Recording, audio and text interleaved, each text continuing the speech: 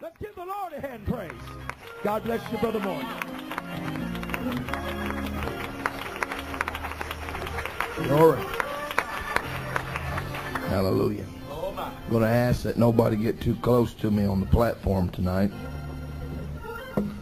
I had trouble finding a flight in. Put me in the back of the plane. I looked up and seen one of the biggest men in my life coming down the aisle. And I had this sick feeling in the pit of my stomach. All right. He walked past me to the next to the last row, sat down behind me. I said, whew. Down the aisle come a little Oriental girl. She got to where I was sitting, and I thought, man, that's a lot better than him. Lord have mercy, I don't know what I would have done. And then all of a sudden I heard her say, excuse me, sir, but I think you have my seat. And she said, where are you supposed to be sitting? He said, in 31F. And I said, oh, Lord. Glory. I flew into Austin like this. So if I get a little funny over on my right side, don't think about it. Amen. But it's good to be back in Austin tonight. Amen. And I hope the stewardess shows up. Said she'd either try to come tonight or tomorrow night. A little black stewardess walked up to me. She said, I've seen you somewhere before. So when I fly American quite a bit, she said, no, not just on one of these flights. She said, you're a preacher, aren't you? And I said, yeah. She said, Pentecostal. I said, yes, I've seen you before. I said, you ever been in service with us? She said, no, I've seen you on TV. Oh?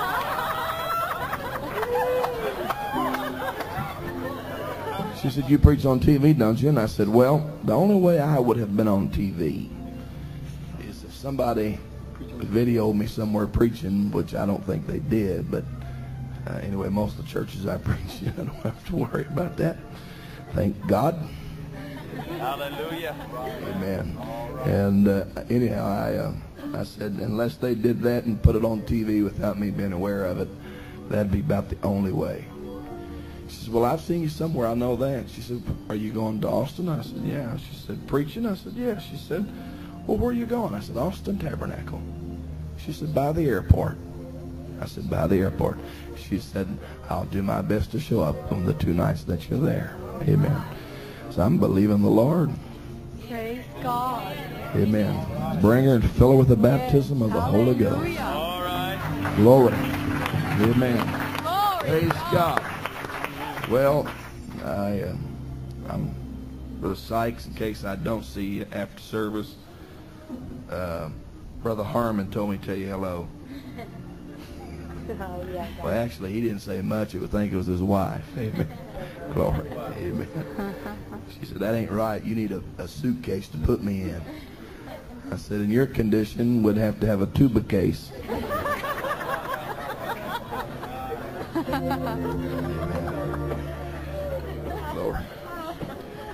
Well, the Lord is good. Oh, God. I'm telling you, he's good. I feel so right being here. One of the hardest things that God is dealing with among the church is the fact that sometimes we are so programmed by our traditions. We grow up in certain parts of the country, we do certain things certain ways. We are products of our environment, and our mentality begins to develop particular patterns. And then all of a sudden the Holy Ghost breaks in on us in manners and ways that we're not patterned for. Amen. And if we're not careful because of our traditional concepts, we begin to try to reason what God is doing. Oh, yes. And if we're not careful, we'll reason ourselves out of the promises of God. It didn't make sense, and it was beyond reason that Abraham would leave a prosperous idolatry shop. His father was a maker of idols. He was a very prosperous man. It didn't make sense that he'd leave that environment and go look for a city that he didn't know anything about. Doesn't make sense. But yet when God looked at him, he said, I'll give you a clue. These are people that I am not ashamed to be called their God. I preached last night, when God is not ashamed. I said, somehow in the end time, we've got to learn, regardless if it doesn't make a bit of sense, we've got to learn to follow the beckoning and the leading of the Holy Ghost. Even to the point that it breaks our particular concepts. Somebody needs to hear me tonight in the Holy Ghost. We've got to understand. When they first told me Brother Clark was going to Las Vegas, I said, that's the craziest thing I've ever heard in my life. How can a man do that? And I'm telling you, as soon as I thought it, the Holy Ghost rebuked me. He said, not only will he go, he'll succeed. Not only will he succeed, but you're going to help him. Amen. Glory. God is doing unusual things. And see, where we're having trouble is, we're having trouble because, now we've done it this way for 50 years in Pentecost, so. Come on. Come on. How can this be? If God would open the windows of heaven, how could this thing be? It doesn't fit into our reasoning. Mighty God, mighty God. All that God needed was somebody to prove his preacher right. My God. Hello. My God. He tried to get somebody in there to believe, but he finally had to reach out and find 4 old lepers. Yes, that's right. He said, I'm going to prove the man of God right. He's my man. It's my word. I'm going to prove him right. Now, I'm telling you, if we Pentecostals don't get with the program to prove God right, if he has to, he'll reach right outside the confines of the church and find him some old sinners and clean them up and give them a revelation and send him to do his job. You've got to quit reasoning. You've got to, I'm talking to this church, you've got to quit reasoning things. The carnal mind is enmity against God. Well, it don't make sense. Since when did faith make sense? Right. Jesus, hallelujah. I mean, looking for a city that you've never seen, leaving all the success and the prosperity behind. That doesn't make sense to me, but he did it.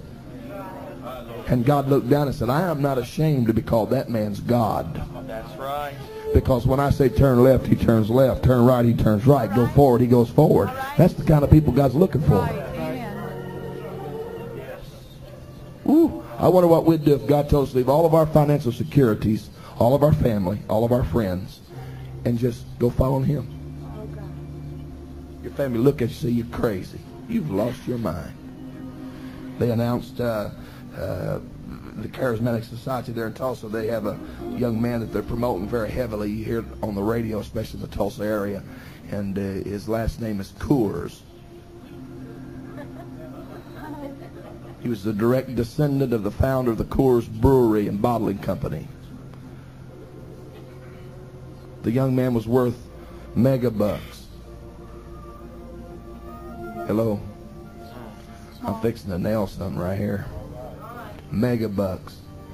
And quote unquote, because he accepted Jesus Christ in a charismatic altar one night, confessed him as his Lord, went home, told his father and all of them, I cannot accept my inheritance.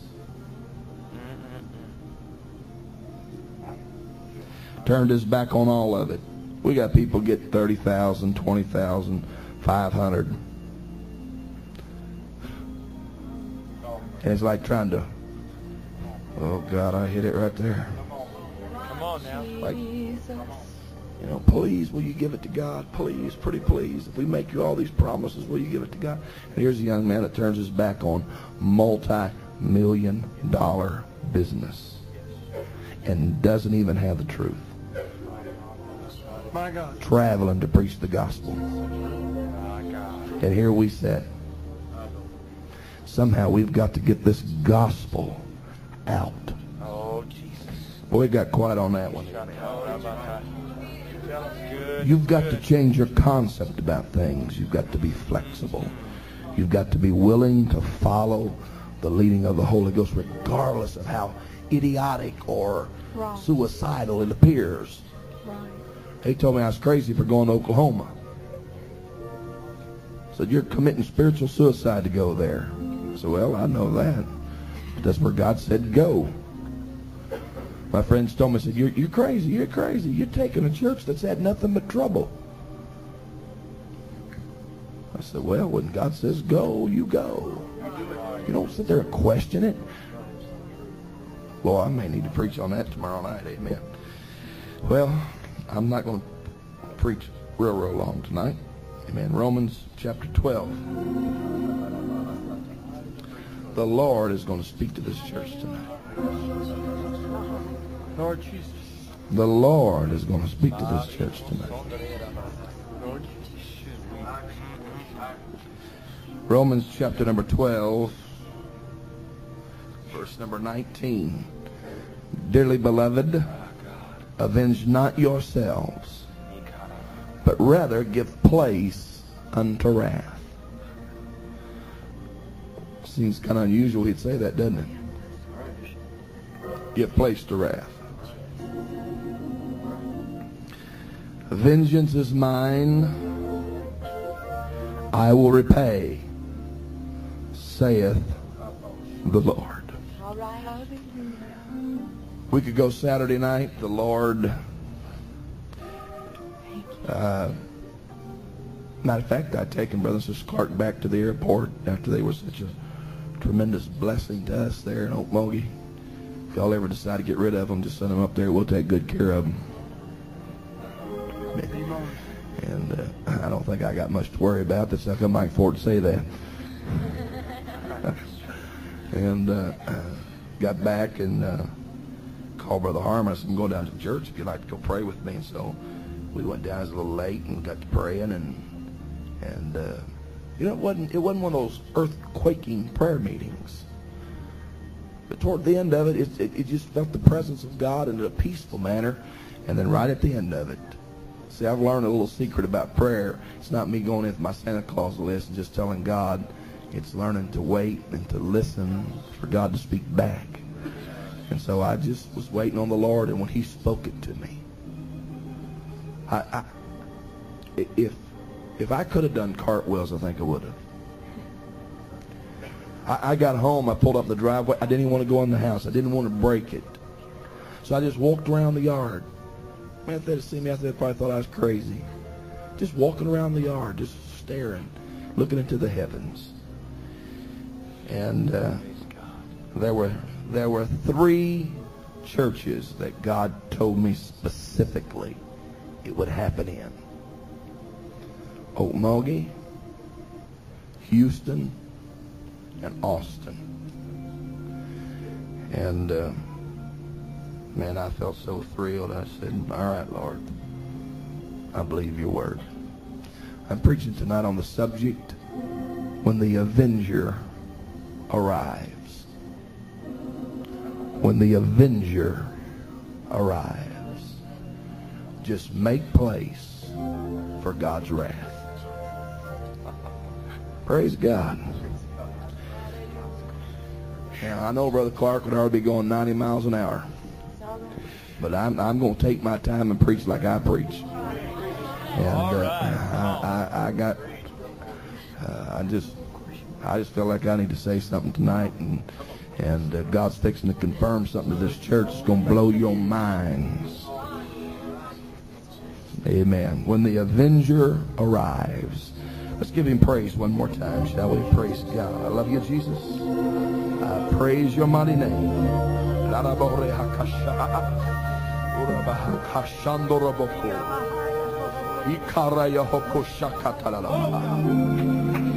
In the name of the Lord. In the name of the Lord. Worthy God, you're worthy God, you're worthy, Lord. In the name of the Lord. Hallelujah. Hallelujah. Praise God. Praise God. Praise God. Hallelujah. Let's clap to the Lord before you're seated tonight. Amen. And somebody shout hallelujah. Somebody lift your voice as loud as you can and give him praise right now. Praise God. Hallelujah.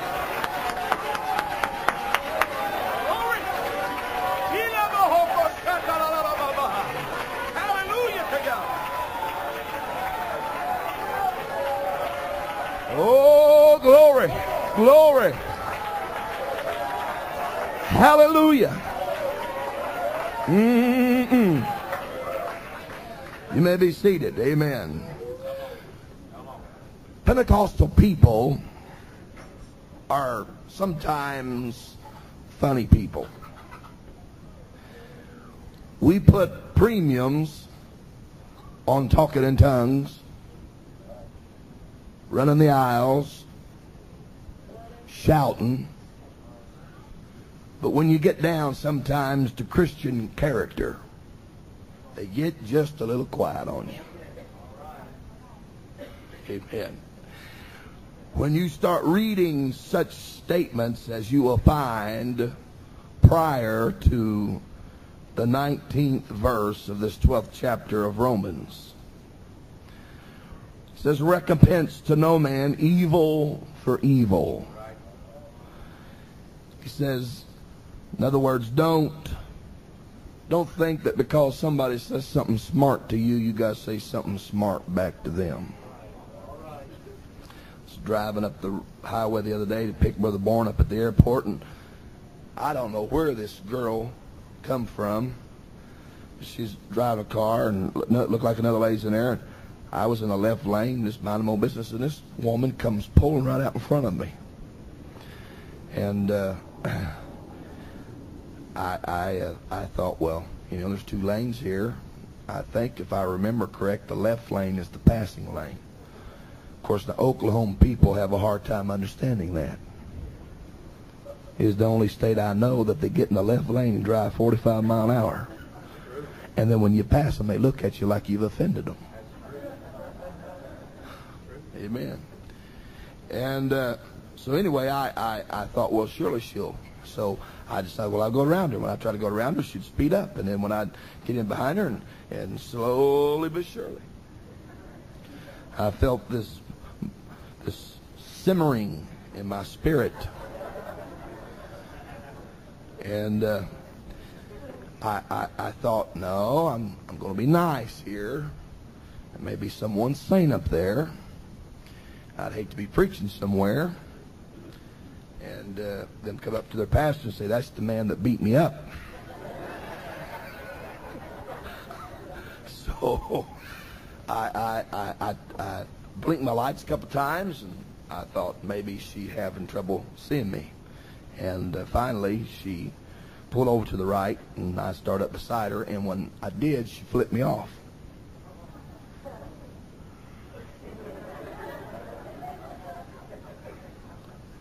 I thought, now what kind of an idiotic person? A woman flipping me off. I ought to pull over and slap her.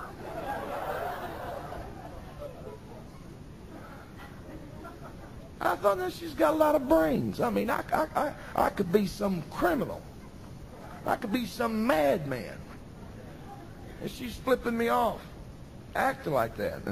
And this devil got a hold of my steering wheel and was trying to ram her in the side.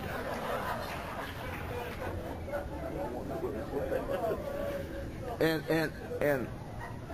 I was fighting the spiritual battle of my life at that point, because I was just mad. And thanks be unto God that I overcame. When I passed you, and under my breath I said, eat my dust. But now my flesh, I mean, nobody likes to think that somebody got the upper hand on them. Especially a woman.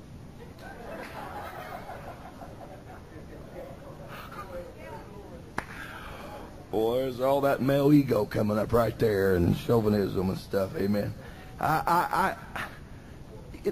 Nobody likes for somebody to do something evil towards you, and it appear like you're rendered helpless. You want to retaliate. I find most of my counseling with marital problems starts with small artillery is where it starts, and then it gets into the heavy artillery. He said something she didn't like, just said it, and so, the proverbial statement, we don't get mad, we just get even. Now that's a lie. You don't want to get even. You want to get just a little up on them. You want the last word. Well, some of you is kind of going.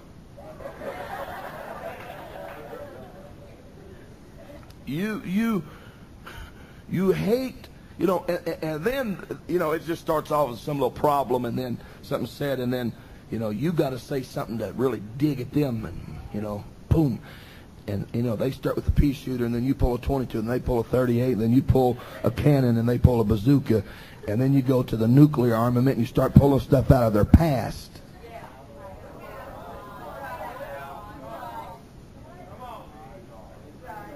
Everybody, situations, there's one little area right there, there's a little red button, you say, boy, if I push that one, I'm going to blow you away. And then it ends up in the pastor's office. But Paul told the church at Rome, he said, I tell you what, he said, don't recompense to no man evil for evil. That even includes your companion or a brother or a sister in the church. And he said, if they do you evil, he said, don't pay them back with evil. Stay with me now. He said, provide things that are honest in the sight of all men, live above reproach is what he said. If it be possible, as much as lieth in you, he said, live peaceably with all men. Then he says, dearly beloved, avenge not yourselves, but rather give place unto wrath. For it is written, vengeance is mine, I will repay, saith the Lord.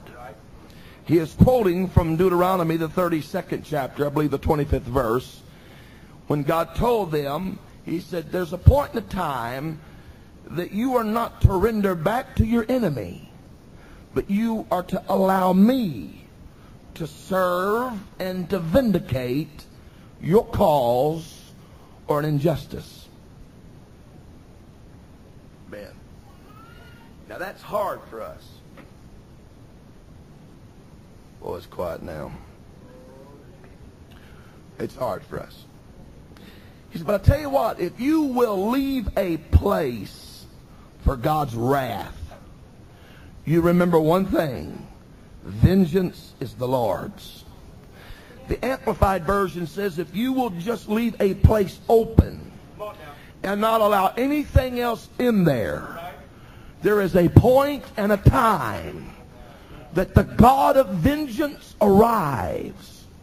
And God says, I'm going to vindicate the cause. I'm going to prove what's right here. I'm going to pay them what they got coming to them. Now the world thinks it's getting by. Sin thinks it's getting by. Iniquity thinks it's getting by. It's kind of like God gets pleasure, and I hate to use that, maybe incorrect, out of it appearing that the enemy is getting by. And God just lets him go and go and go and go and go and go. And he lets people keep doing things and doing things and doing things and doing things and hiding things and sneaking things. And then this attitude begins to develop. Nothing's happened to me, so, God must think it's all right, and I'm getting by with it, and, well, this is all right. I'm just a little bit different. I'm telling you something tonight. I don't care who you are, where you come from, even if you're the devil. There's a day and an hour coming that God is going to serve vengeance on the world. Oh, yes, he is. Amen. Now, I want to say a couple things here, and I hope you can understand what I'm about to say. God works in some very unusual ways to fulfill his divine purpose in all of us.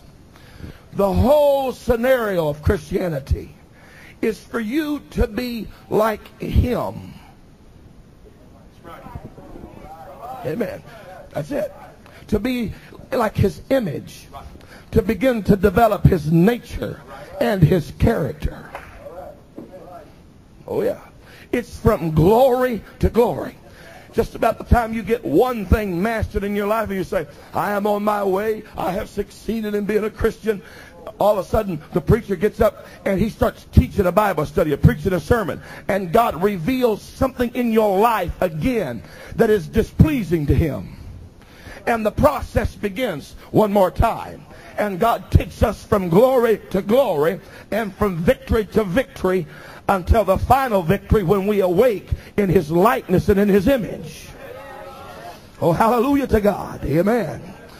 In that process, not only does God show us things in his word, but God allows things to happen in our lives that we don't understand, to bring about God's divine purpose in us.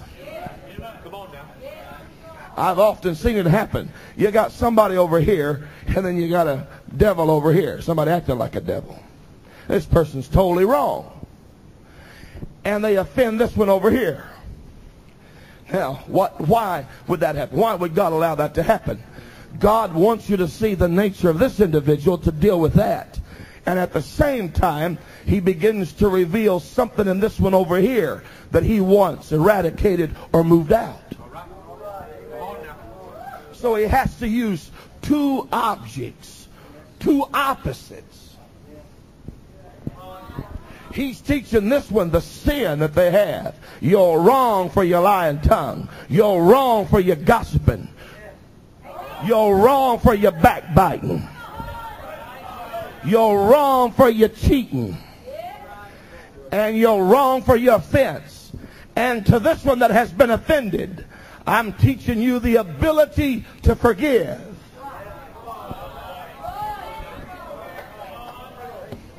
Oh, boy, that's a hard lesson to learn, because I'm telling you, when we are wronged,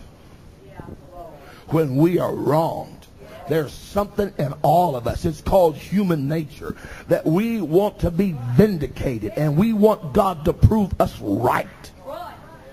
Stay with me now, amen. I mean, and so we start this stuff. I tell you what, I'll just go give them a piece of my mind.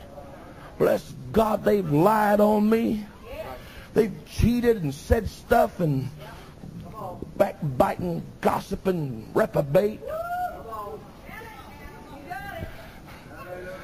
And while you're spewing off, God's going, hey, you hear what you're saying?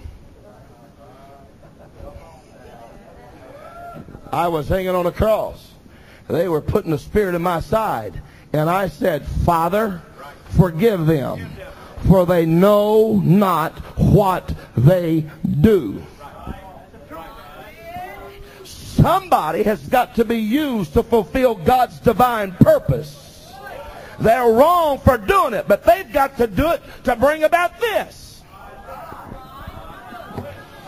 Oh, here we go. Amen.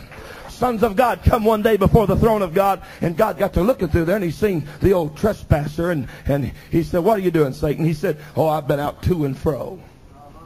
And God said, to and fro. He said, yeah. He said, have you considered my servant Job, which allows us the insight to know in Satan's going to and fro, his objective is to find people to test and to try to destroy.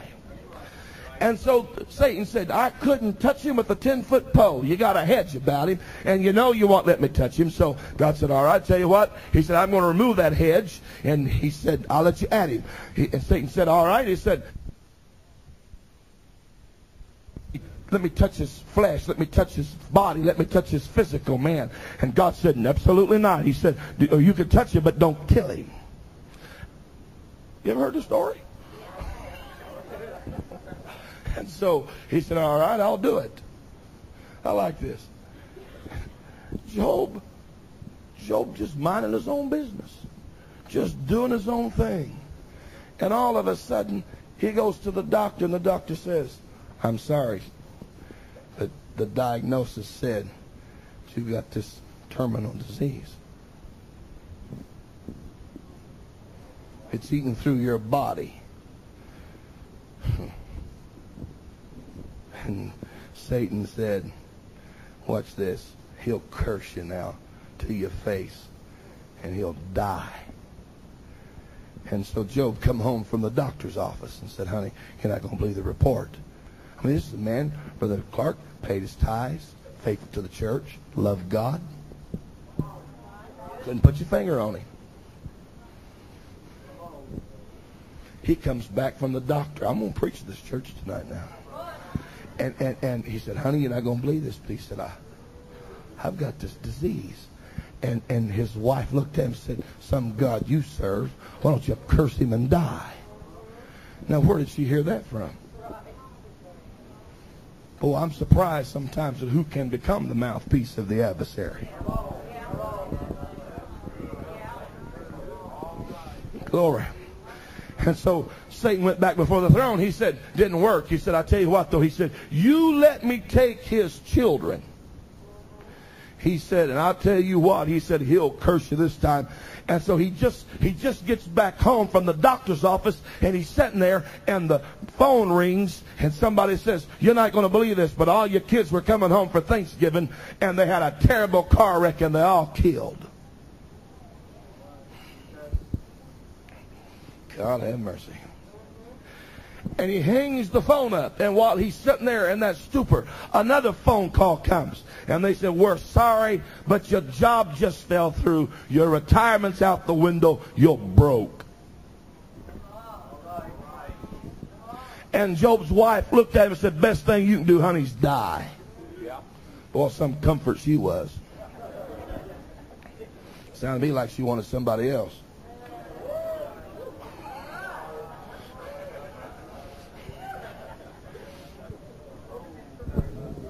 Boy, it got quiet there, didn't it? Amen.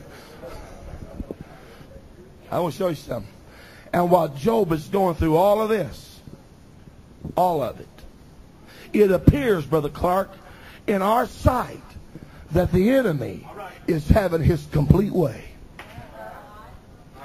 There's only one little area that God is going to deal with in Job. Now, when I say this, some of you are going to disagree, and you have the right to disagree. But you begin to sense about Job when you study this book out. There is almost a spiritual pride that has engulfed him. In the 42nd chapter, he talks about these things. He said, the only thing that I really knew about God is what I heard. And he said, what I heard was so wonderful. He said, I spoke it everywhere I went. I talked about the wonderful works of God. I talked about the things of God. He said, but that's all that I knew about God. It's just what I heard. He said, and when I was going through all of this, he said, when I needed God the most, I looked before me, he wasn't there. To the right, he wasn't there. Behind me, he wasn't there. But when I turned and looked at the left, he said, he was doing a work there that I knew not of. Whoo! Where you at when I need you, God? I'm dying. My kids just got killed. I'm busted. I'm broke. Everything I've worked for just went out the window. But when Job surmised it all, he made the statement, naked came I into the world, naked I'm going to leave. But there's one thing that I refuse to do.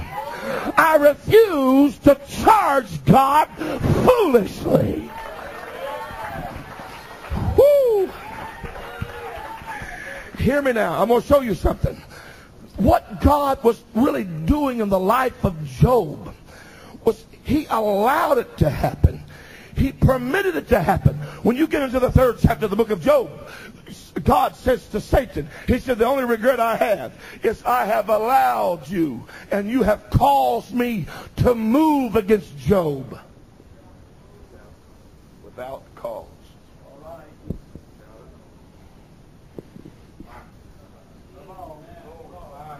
Where you at, God? I'm doing the best I know how.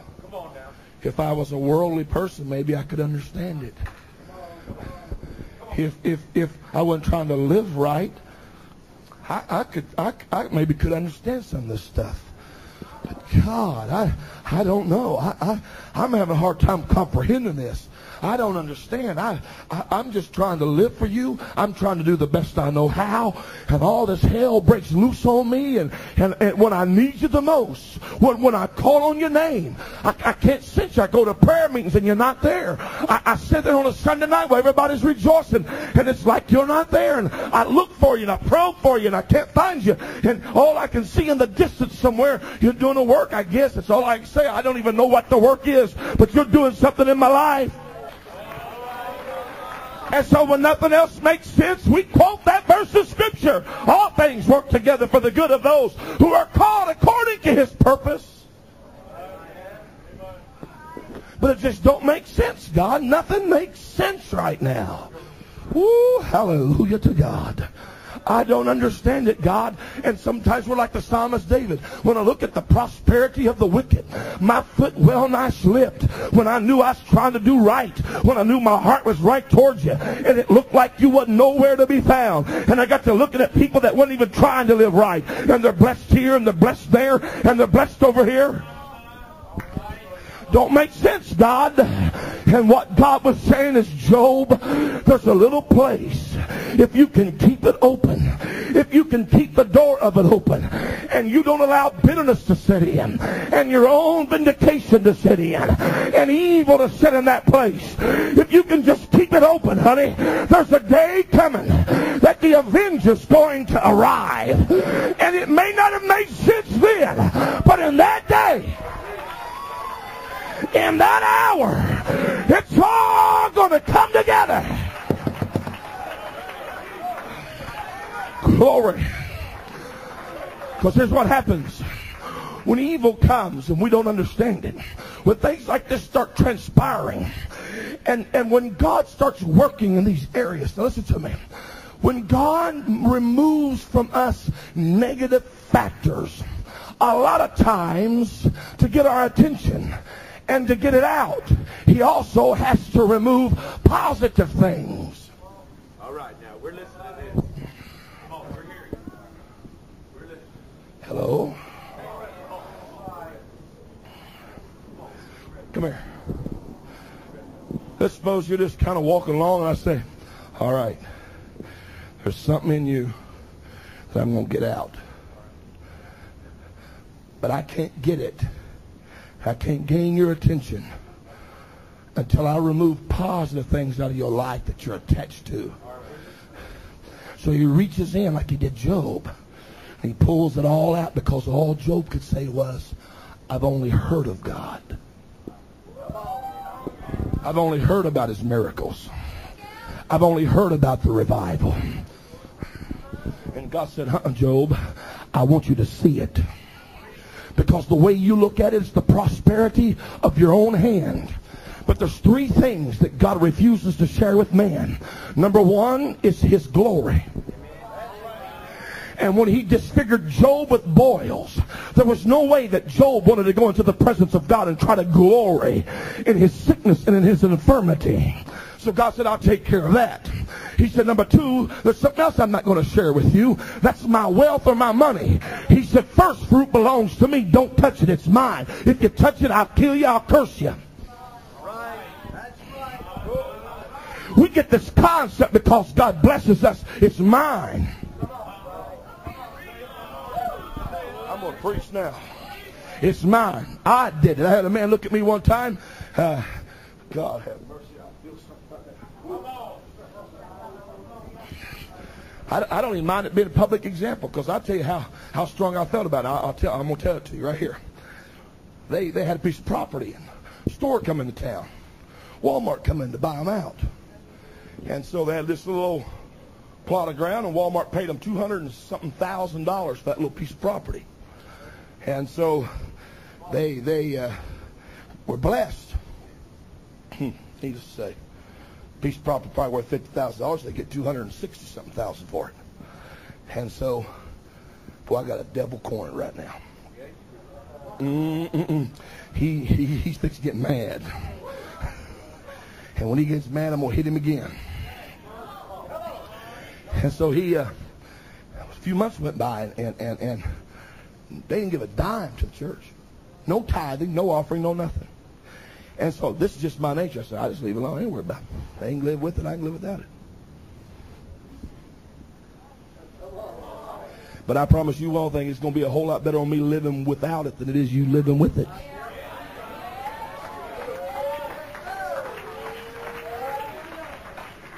There's a reason why Achan got killed. It's because he took something that belonged to God. So a few months went by, and my wife said, honey, what do you think? She said, you think they're going to do anything? I said, I don't know. I said, they've been faithful up to this point. You know, they paid $40 a week tithes for years. But then they get this. Different story. And so it got to troubling me, and I went to prayer about it. And I really felt like God was dealing with me. And I talked to some of my pastor friends, and I asked one, I said, what would you do in a case like this? He said, Brother Morgan, I really don't know what to say, but for some reason I feel to tell you that these people need to be warned what they're doing. I said, yeah, but it appears that I'm after their money. He said, they don't understand biblical principles. He said, they just have to think what they think. So I was in turmoil about it. So Brother Bourne come preach for me. And I took him to this little hole-in-the-wall Chinese restaurant we got there in Okmulgee, and just past it was the property. So I sat there and something said, take him by there and just drive him by there. So we pull in, we're going down the road, and we come right to the place to the left where the property was. Now they'd already moved the homes out of there, and 4 or 5 little trailers they had back there. They'd already moved all that out of there. And we get right to where the property was, and that crazy Brother Moore said, stop the car. I said, sir? He said, whose property is that right there? I went, He said, I see a massive building going across this place. He said, you going to build a church here? I said, mm-mm.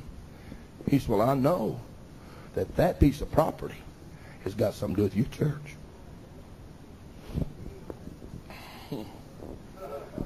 I said, yes, sir, it does. He just kind of shook his head. He said, all right, let's go. So I started to put the foot back on the gas and take off. He said, hold it just a second. I said, yes, sir. He said, if the man will do what is right with that and pay to God what belongs to God, his wife will live. If he doesn't, she will die.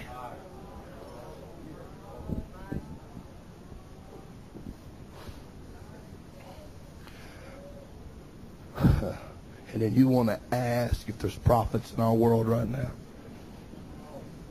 Oh, you probably told him right. I'm not even going to fool with you tonight. You wouldn't believe it. If Jesus Christ himself walked into the building and said it to you, you wouldn't believe it because your heart is full of unbelief, and that's why your mind is evil.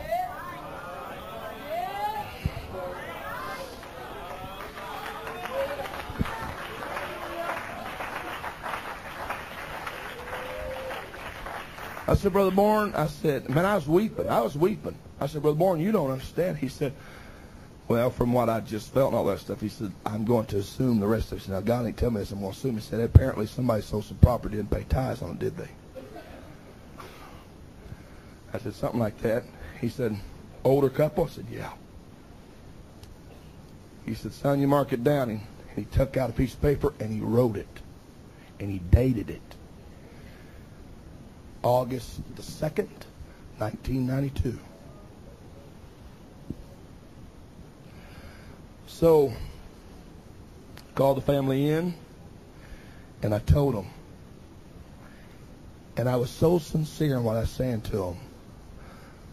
I said, in order for you to know that I am not after your money, if you do this, I will give every penny of it to the church.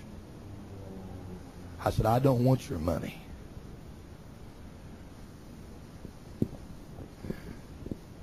The man looked at me, and he started getting red in the face. And he leaned up in his chair, and his wife is already diagnosed with Parkinson's disease. And with her over there with her hands shaking. I seen her healed one night at a healing service. And she was progressing and doing better until they got their money. And when they got their money and didn't give to God when it started, she went downhill. And the man of God didn't know she had any disease. So he got red in the face, and this is what he said to me, Sister Clark. He said, I'll have you know I have worked hard all of my life. And he said, I will not give a preacher a dime of it.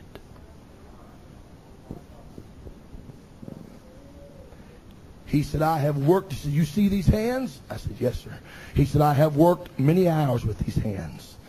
He said, I'm going to have to quit my job to take care of my wife. And he said, I said, here's what I can't understand. He said, I have right at $100,000 left for our retirement. He said, even if I pay on that, that means I'm going to give to you $10,000? I said, sir, that's where you're wrong. You ain't giving to me nothing. It's God's. All of it's His.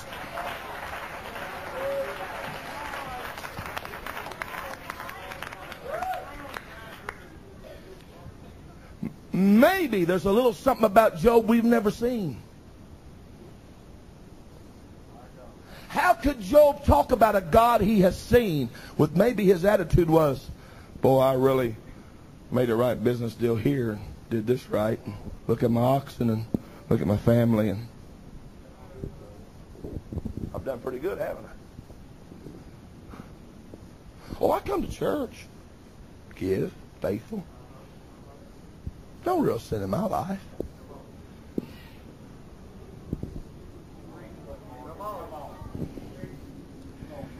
Every preacher from that point on that I had would stop somewhere in their sermon and say, God killed Sanballat and Tobiah because they lied about their finances. Are you any better? Or another one would come and say, I feel to say something to somebody in this church. Said, you're withholding on God. You don't whittle everything off of it. Well, let's deduct taxes and let's deduct this and let's deduct that. And, well, look, I don't have anything left. Church owes me money.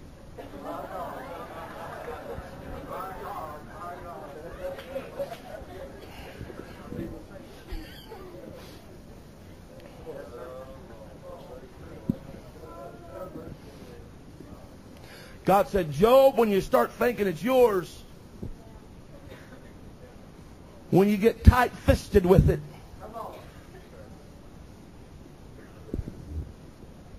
He said, you expect me to give you that kind of money? He said, have you ever worked? I said, sir, normally I wouldn't even answer that kind of a question. I said, I know what it's like to hold a public job. I know what it's like to get up and go to work. I know what it's like to lay on the floor and pray for your wife because she's sick for hours. I know what it's like to call your name before God. I know what it's like to lose sleep because of this dumb situation we're dealing with right now. And I said, now you keep your money because now I'm going to tell you a story. And I told him what the man of God said. And his wife sitting there listening to it. I'm going to show you what money does to people, Brother Clark. If that was me, and my wife was sitting next to me, and she was dying, and a man of God would have said it, whether I even thought there might be a little chance, I'd have said, if you'll wait, I'll write you a check. But I'll tell you what he did do. He went and bought one of his boys a new 3-bedroom, 2-bath home. And he went and bought another one, a truck and a trailer, to rodeo all around the country. And he looked at me and he said, nothing.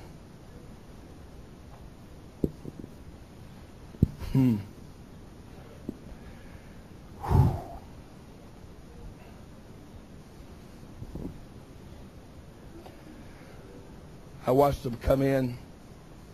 I mean, every preacher for over a year that preached for us, Brother Clark, would say something about it. One night, Brother Guy Gollin come from Broken Arrow. He said, this is not my style of preaching, but he said he didn't know anything about the situation, so he went to preaching about it. And he preached so hard on finances. I'm going to tell this church, like I told mine a couple nights ago, if we ever get the right attitude about our finances, God will rain upon us.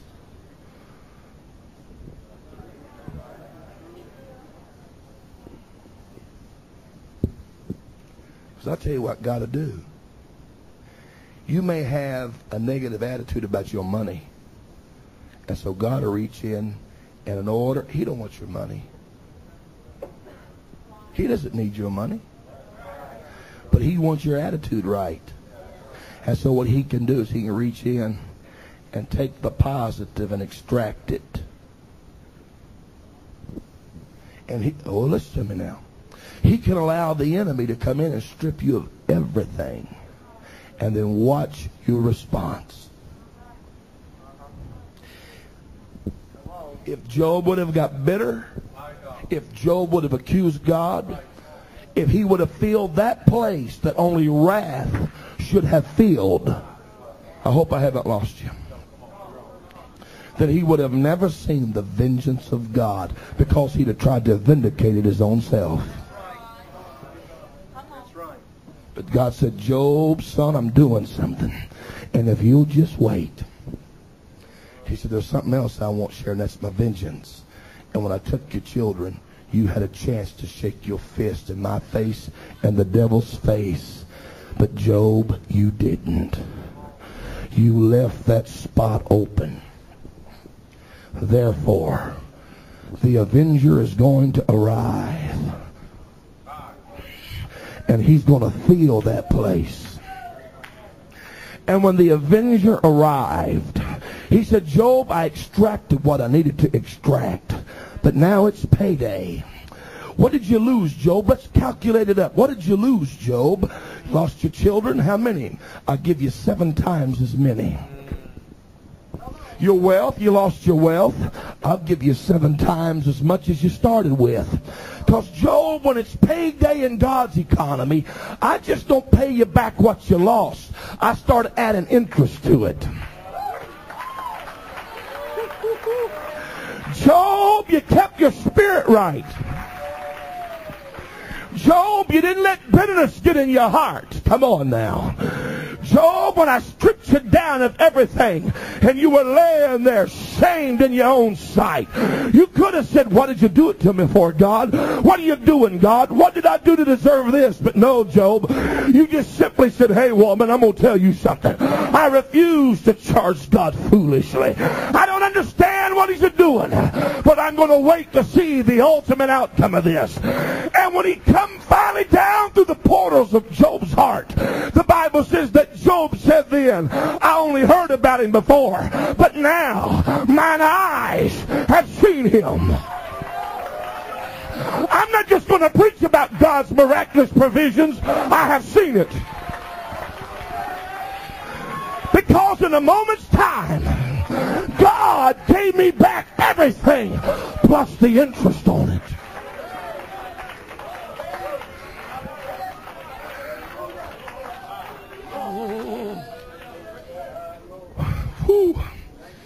When God looked, I don't need to get off this just yet. I want to head to a positive area.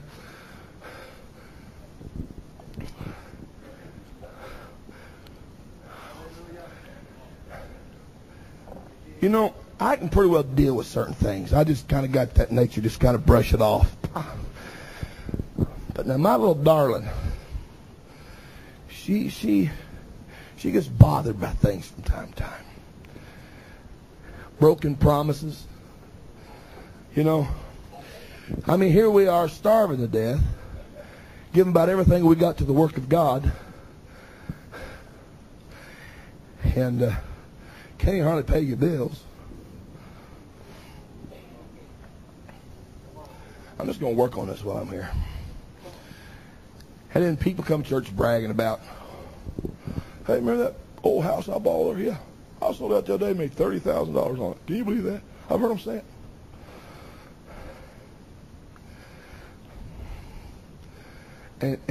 And you get to thinking, well, man, they're blessed. Surely they'll bless the work of God.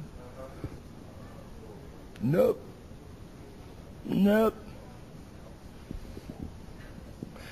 Hey, Pastor, come out. I'll show you my new car. Paid cash for it. It's nice. Just hope I can make my payment this month.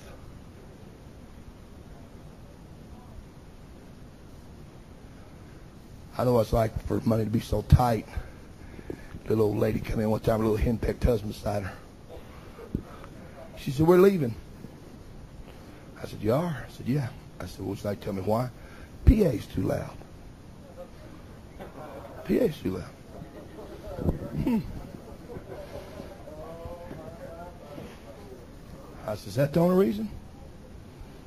Well, you know, it's just so loud around here. Everything's always just going.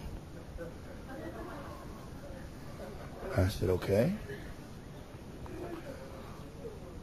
She said, now watch her. She says, I hate to do it, Pastor, because I know you need our money. That little henpecked, that's what they're going.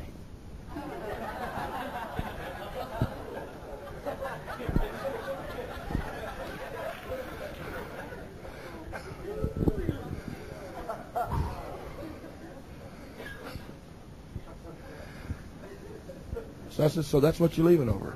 She said, yeah, I want to find me a church where things are a little quieter. I said, well, there's probably a few around here. So she's talking. So I hope you're not offended.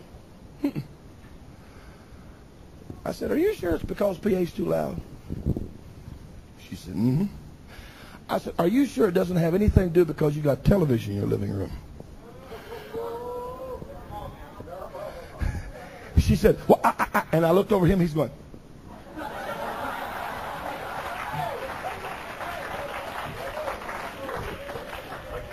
I said, you come up here telling me you're leaving because of loud music. But I said, apparently that loud TVers don't bother you at all. And I said, now, I have more respect for you if you just come up here and tell me the truth. But I said, you come up here and tell me you're leaving over loud music. I said, that's not the issue. I said, the issue's over the television because I got up the other night and preached against them. She said, well, so. Grabbed her purse up and off she went. Now, I felt like I did what was right. But I'm going to tell you something, Brother Clark. I'm going to be honest. When I went home, my wife said, what were the so-and-so's talking to you about? I said, they're leaving. And they gave. They paid good tithe. And I was going under then.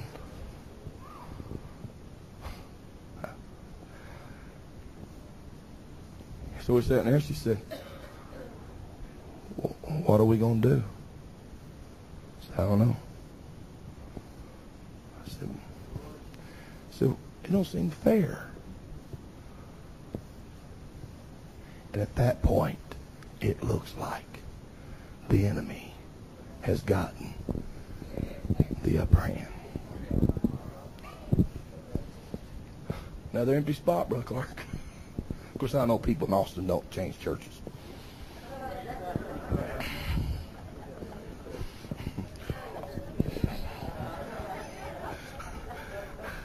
You know, I'm a pretty...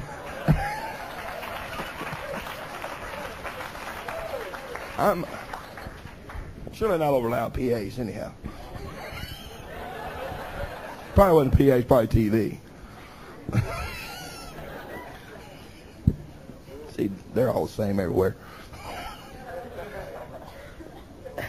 I'm like, and I'm up here preaching revival, I'm preaching souls, I'm preaching harvest, I'm preaching we're going to grow. And Brother Morgan, you know, so-and-so told me to tell you they ain't coming back. Well, why did they come tell me? Oh, they said you wouldn't understand. Everybody in my area is having revival for a while.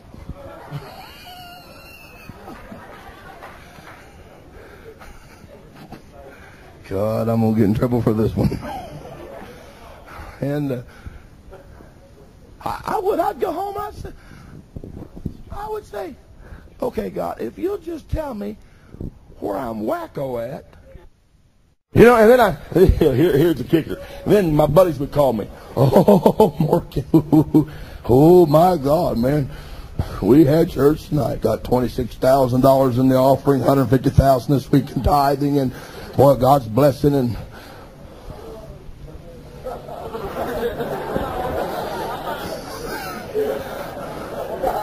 And then you go off to meetings and stuff. And here's this guy. Now this is where I'm going to get in trouble. Here's this guy, you know, don't preach nothing. Fat meat ain't even greasy.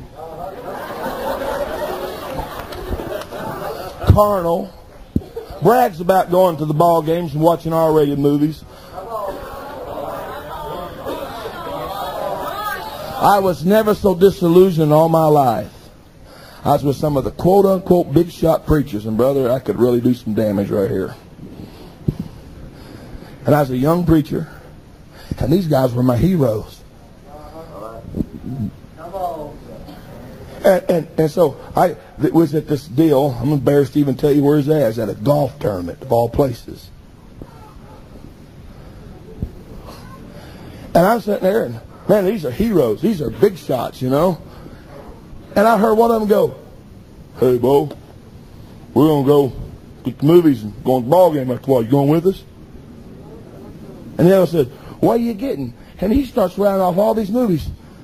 And I'm going,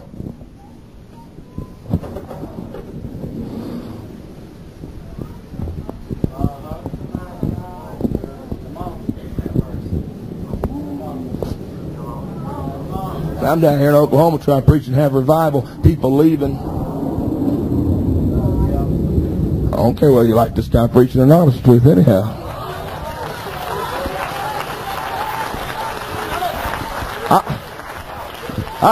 I'm just, Brother Clark, I was just doing it the way they told me, the way I was raised.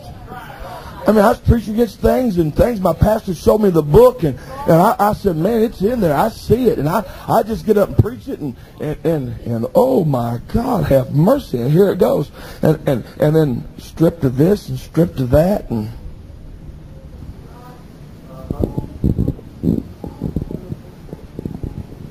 until last Saturday night.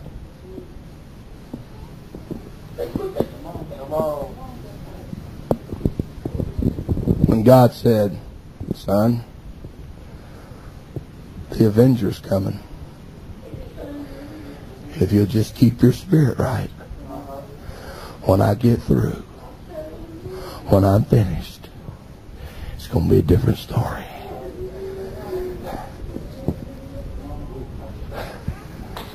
I'm going to tell you, I'm going to show you something here, Brother Clark, by the help of the Holy Ghost. I'll tell you what's fixing to happen here. I thought that old devil, people being so stingy, trying to do a work for God. I've had them get so mad at me. "You can't pass the church and be gone all the time." Well, I'm doing it. And they wanted to control. And they start putting pressure on you. And you're killing yourself. Every dime I was making, I was coming back keeping the church afloat. I was putting thousands of dollars into the church. Never anything less than $2,000 a month back into it. And then you got people sitting in the church because God does bless you something, and they start, "Boy, living pretty high, aren't you?" Oh boy, oh boy. I wouldn't even show them the books. I wouldn't even show them where in 1 month's time, without my knowledge, they borrowed out of an account I had $5,000 to pay church bills. And the secretary come to me and said, I hope you don't mind we had to borrow this. I said, well, whether I do or not. It's done, isn't it? I never said one thing about it. But see, I'd set that aside and said, nah, that's what I'm going on vacation on, and that's our Christmas. And they come to me the 1st of December last year and told me that. And I had to go home and say, honey, you know, I told you not to worry about Christmas?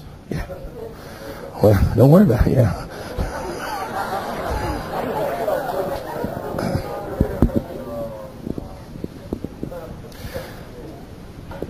She said, that ain't right. I said, no, you're right, it ain't right. And boy, it looks like, are y'all still with me now? It looks like the enemy is getting the upper hand. 2 days before Christmas, one of the men in church called and said, you going to be home for a while? I said, yeah. He said, I'll come by there. I need to come by there for a little bit. They'd got behind on some tithing.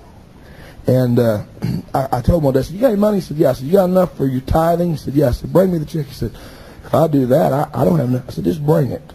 So they brought me the check. I said, all right, is this your tithe? I said, you figured up all your back tithe? Yeah. I said, this is the amount. Yeah. I said, all right. I said, don't get behind on one again. I don't do that to everybody. If you're behind, you need to pay them up. Oh, God, there's that sick feeling in the pit of my stomach again. Well, I need them worse than he does. It's not that you need them worse than he does. It's that God says, it's mine, don't touch it. That's the bottom line.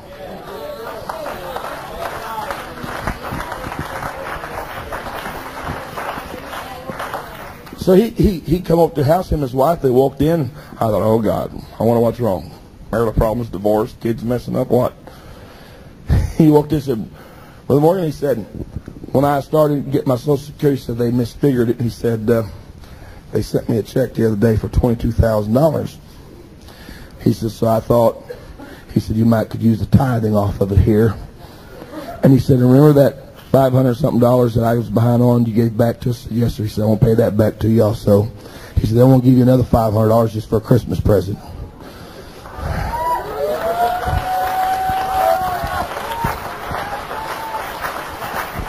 Anyhow. Now I got a long ways to go and a short time to get there, so hang on here. So I just keep dealing with this, keep dealing with it, just keep dealing with it, keep dealing with it, keep dealing with it, keep dealing with it. I mean, God is never going to break. I mean, just about time you say, this is it. Boy, you get pulpit church with church wearing.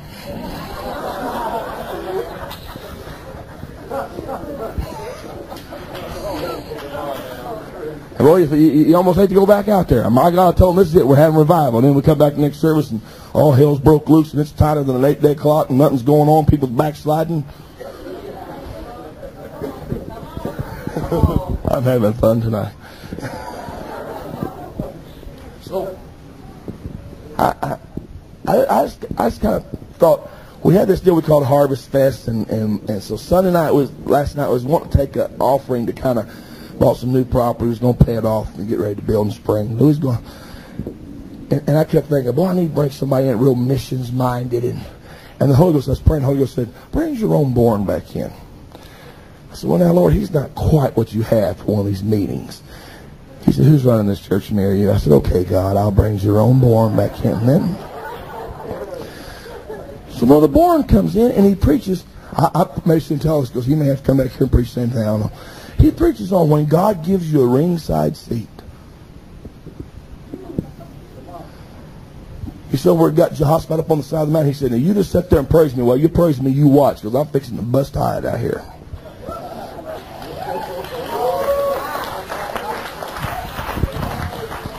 So, man, I mean, we had, and toward the end, he starts talking about money.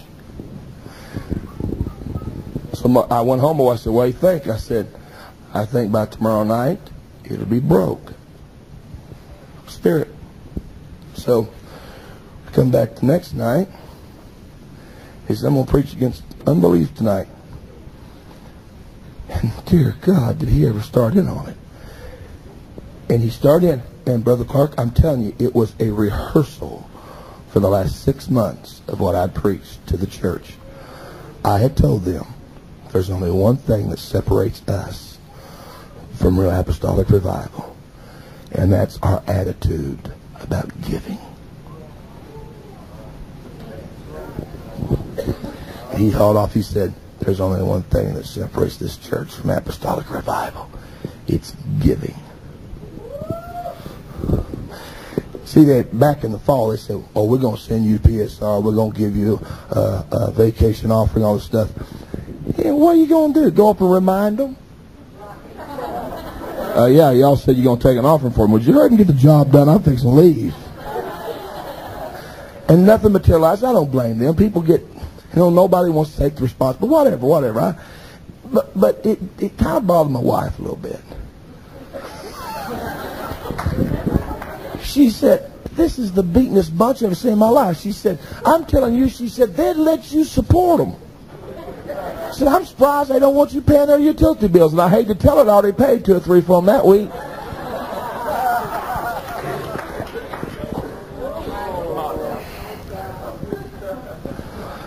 So I said, honey, there is a God in heaven. She said, right. I said, God will take care of it. Just, and this is what I told her. I said, don't get a bad attitude about it. I said, it ain't worth being lost over. I said, God take care of it. She said, okay. So boy, Bourne, you know how he gets when because I feel something. Boy, he started down that center aisle. He walked up to one of them. He said, sir, Holy Ghost told me to challenge you. Boy, this guy's eyes got about that big. He said, I don't even know what I'm going to challenge you over, but I'll be back. So he kept preaching. I'm fixing to hit it right here. He kept preaching. And while he's preaching, I'm sitting on the platform, the Holy Ghost said, I'll show it to you now. Boom. And on one side to the left, I seen an old tree that was stripped, Sister Clark, barren and stripped. He said, what I plan to do with others that would not allow me, I will strip them. And then to the right, he showed me a green tree with foliage and fruit. He said, now this is what I'm about to do with people that will believe me. He said, I'm fixing to bless you, and I'm fixing to bless this church. He said, you walk to the pulpit when he's doing decree, and if you have to, even call their names. He said, because I'm going to show death, and I'm going to show life.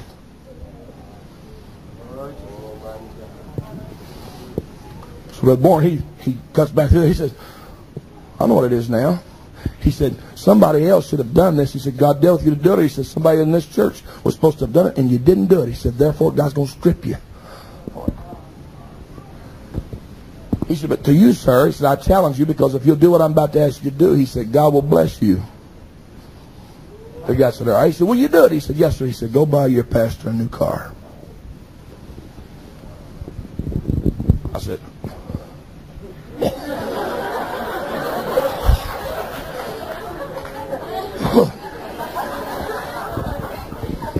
because I'm kind of thinking,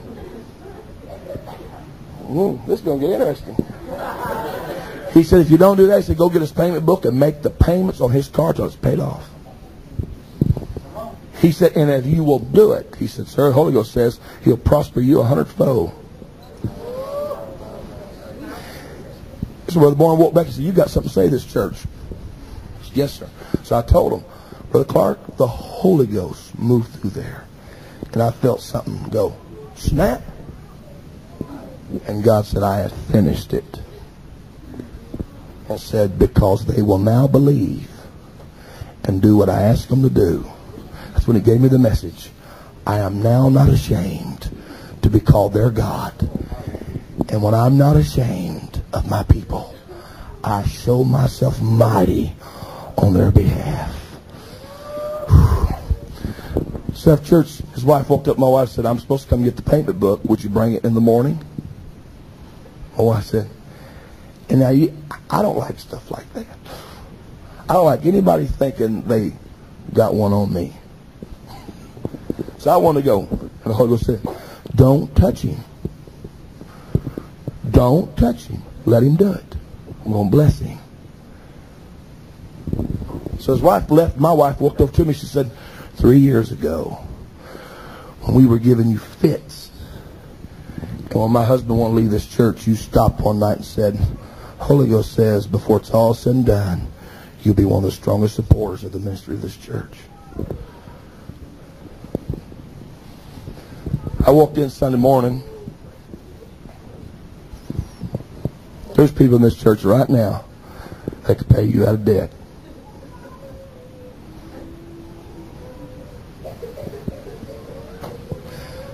Well, he's got to put in money. I'm going to tell you something about Brother and Sister Clark. If they, church secretary verified, I'm about to say, if you ever stop and put it all together, how much they've given to Austin Tabernacle, you'd shut your mouth. And not just Austin Tabernacle, but other places. I don't care whether you like it or not. And some of you, if you're not careful, I feel the same thing I felt Don't Mogi Saturday night right here. God's going to strip you. And he's going to reach over and find him somebody else. He's going to use them because they'll believe it and do it exactly. See, God gave you a chance to do it, and you wouldn't do it. And so God said, all right, if you won't do it, that's fine. I'll strip you, I'll make you bare, but I'll find me somebody that will, because I'm fixing to vindicate some things in this church.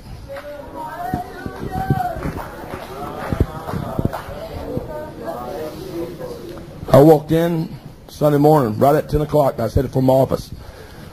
And when I turned the hallway there, you know what I'm talking about?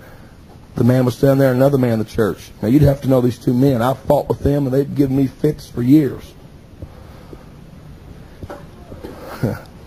They standing there, I thought, oh, boy. So, I said, come in. They said, we need to talk to you. I said, well, come in. I'm in a hurry. I said, all right. So they walked in. So the man said, Brother Morgan, I don't want to do what I said last night about your car. And the devil said, see there? I thought you said it was broke. Same old thing. You get your hopes built up, and this is what happens. He said, no, sir. He said, this brother here's been talking to me about it. And I thought, yeah. He said, no, sir. He said, I want you to keep that Mercury you got. He said, well, what kind of car you want? You want a Lincoln? A Cadillac? Conversion van? What do you want? I said, why? He said, because we're going to get it for you. I want to say, not.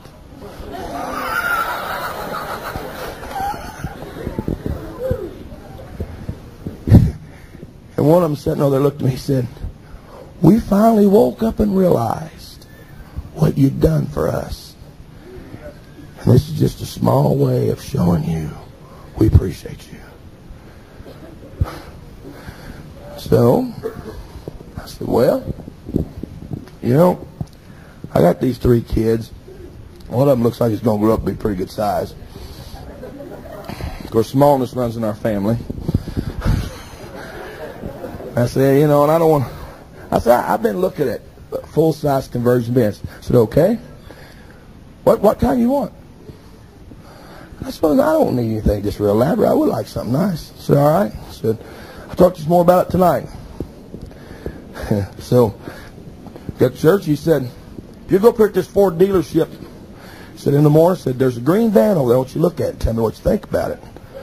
And I said, well, all right. So I drove over there today and got out, and the guy said, you Pastor Morgan? I said, yeah, I've been expecting you. I'm supposed to show you this van. And how long I'm kind of going? I kind of felt like Peter coming out of the prison. Because I was so used to it appearing like the devil was getting the upper hand about everything. He said, okay. He said, your man from the church said he'd be in about 5:30, 5:45. Said, we'll take care of everything. And so he called me and said, no, Brother Morgan, if you don't like this, I've called up Tulsa's place up there. Go up there and look. I said, whatever. So we got in the car, and I told my wife about it. I said, remember the vacation? Mm-hmm. So remember all the times? I said, God just wants you to know that when he repays, he pays with interest.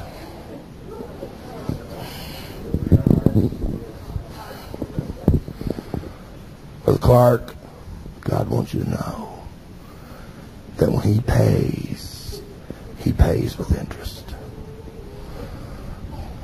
All the times you and Sister Clark have left the church and it looked like the devil had the upper hand, God just wants you to know that vengeance is His.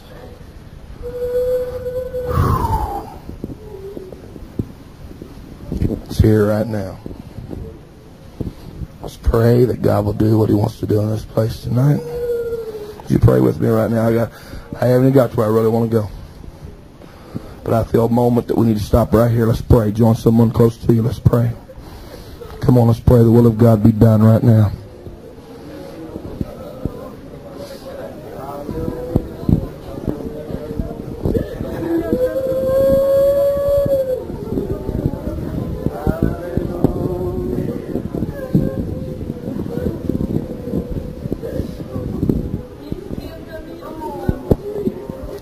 Glory. Glory. Glory. I'm telling Austin Tabernacle the avenger is about to arrive.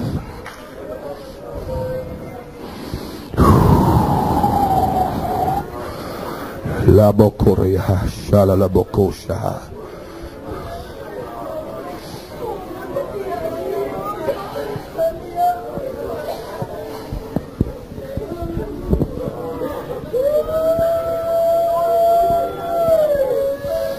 Come on, let's pray. Lift your voice and pray. Come on, you need to ask the Holy Ghost, speak to you. Individually, speak to you right now. Speak to you.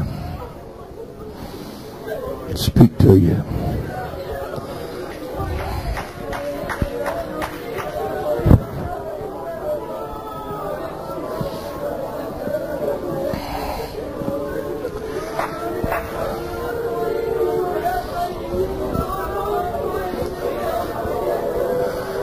Glory.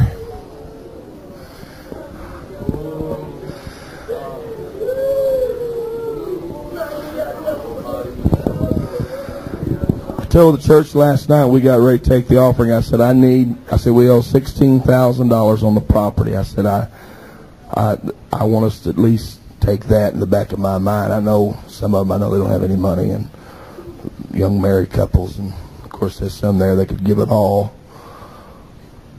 And I watched them people bring their offering and lay it there, weeping and crying. I watched Sunday morning as God healed 6 people, miraculously healed them in front of the church, visible miracles, healed them. And while we was praying for the sick, young lady been coming to church her 3rd time there, so tattered and torn by sin. We was praying for the sick. God, the family that had been bringing them. So I heard somebody talking in tongues. Looked down, there she was, hands in the air, tears streaming down her cheeks, talking in tongues, magnifying God. Charismatic couple come in the service last night. She's kind of scattered in the head, but he, to find out, he at one time felt a call to preach. He went to a seminary. They left the service last night, told the same couple that brought the other lady, told them, said, been a lot of churches, but I've never been to something like this. He said, for the first time, I feel like I found a place. He said, we're hungry. He said, I'm hungry for what's real. And the last few weeks, I've watched God baptize people. And I've watched those empty spots start filling up. And a few weeks ago, I watched them start bringing out folding chairs. Brother Clark set them down. Sunday night, last night, I looked across there, and it was packed. I could hear God say, vengeance is mine, saith the Lord. The devil never gets by, son. He never gets by. And if you'll just keep the place open for my wrath, I'll repay. Israel, I will restore unto you the years that that the cankerworm, the palmer worm, and the caterpillar hath eaten. I sent them among you to eradicate and to remove things that need to be removed, but I had to take the good with it. I had to get your attention, and so after I gained it, I just want you to know that in one moment's time, I'm going to give you back the years that you lost.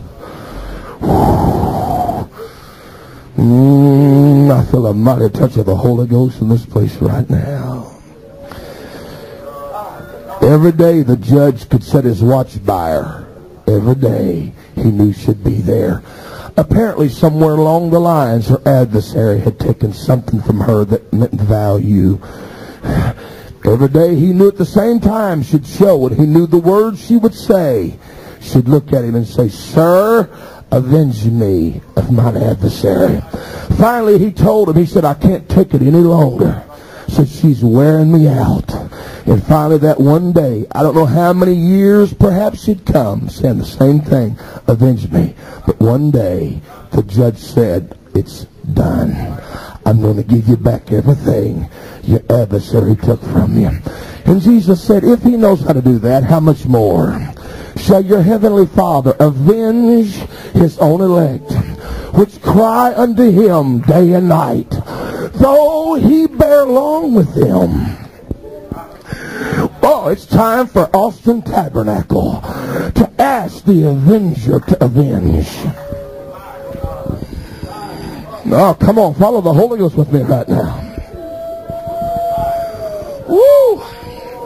He said, and I'm telling you, when I do it, I'll do it speedily. Everything you lost, I'll give back to you in a moment's time.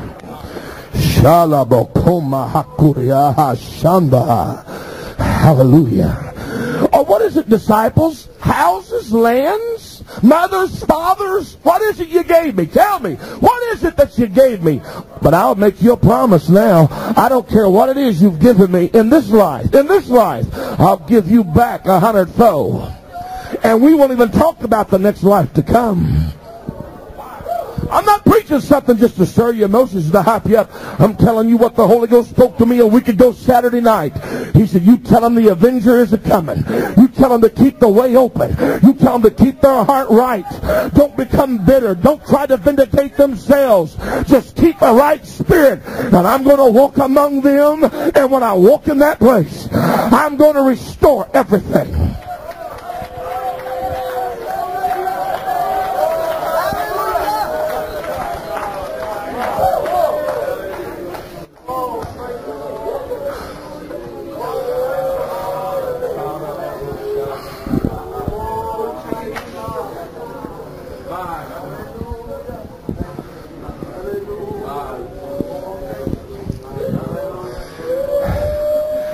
There was a visitor in the service Saturday night.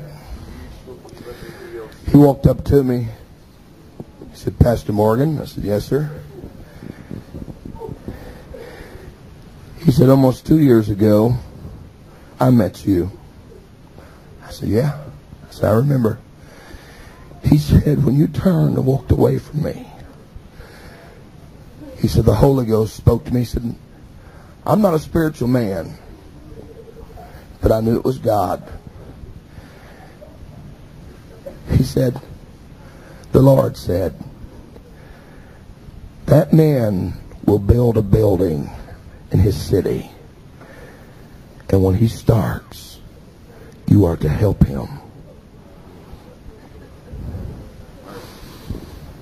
He said, I don't know the amount.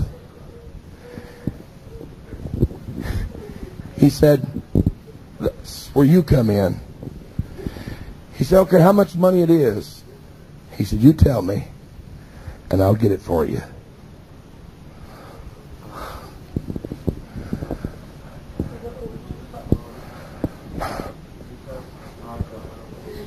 See, here's where you're missing it.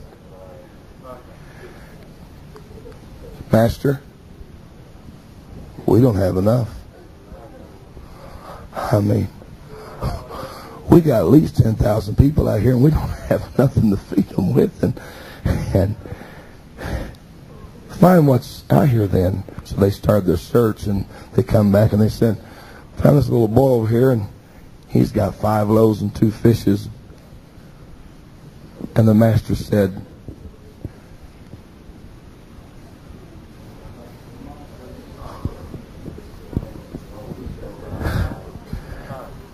and the little boy could have said, what you need my lunch for? I thought ahead. I planned. And these other people thought it through. I'm talking to somebody in the Holy Ghost tonight. I planned my lunch.